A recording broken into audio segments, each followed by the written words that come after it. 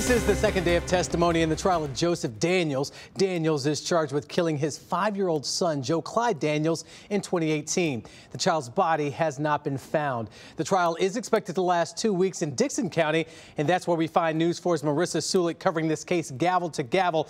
And Marissa, bring us up to speed on what happened today.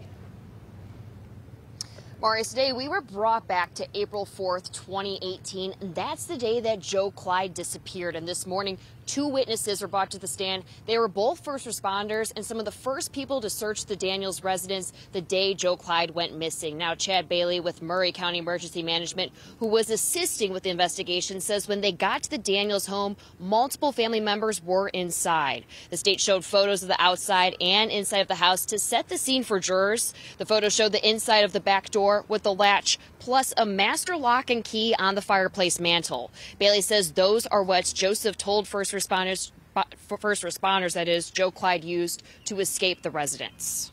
He said he believed that he pushed that table over, climbed up on top of the table, found the key and unlocked it.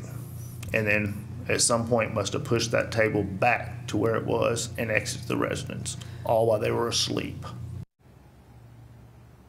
Now, yesterday we heard from Joe Clyde's teacher, who said that using the lock and key is one motor skill that he had difficulty with and one motor skill that she worked on with him. Marius. Now, Marissa, all of the jurors, including the alternates, say they had never heard of this case. So this is day 2. How are they reacting to all of this information?